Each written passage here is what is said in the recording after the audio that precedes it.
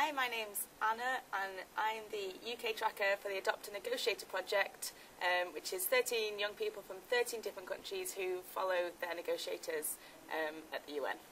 Each of us has a different relationship with our negotiators. Me personally with the UK negotiators have quite a good relationship with Jan, who is our lead negotiator.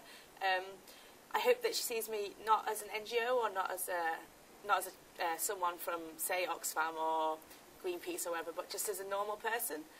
That's really the relationship we try to build. So a normal person who can bring a little bit of humanity into the process, a young person whose future is what we're deciding here. And so that relationship's quite informal. We have more informal chats. I chat to her in the halls, after meetings, and just really talk to her about how I see what's going on. She tells me how she sees what's going on, and just really to open up the communication between the decision makers, the negotiators, and civil society.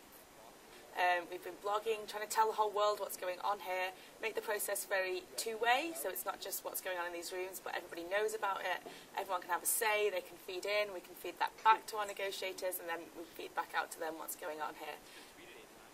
I got into negotiating tracking because I'm a member of a huge international youth climate movement, and in the UK that means that I work with the UK Youth Climate Coalition, young people who really care and really passionate about climate change and fight with everything we have, do something about it, take action. I think as long as we're working together as a team, as long as we're working really hard, I mean, we still have an opportunity to have an impact on, you know, our kids and grandkids and their kids' future.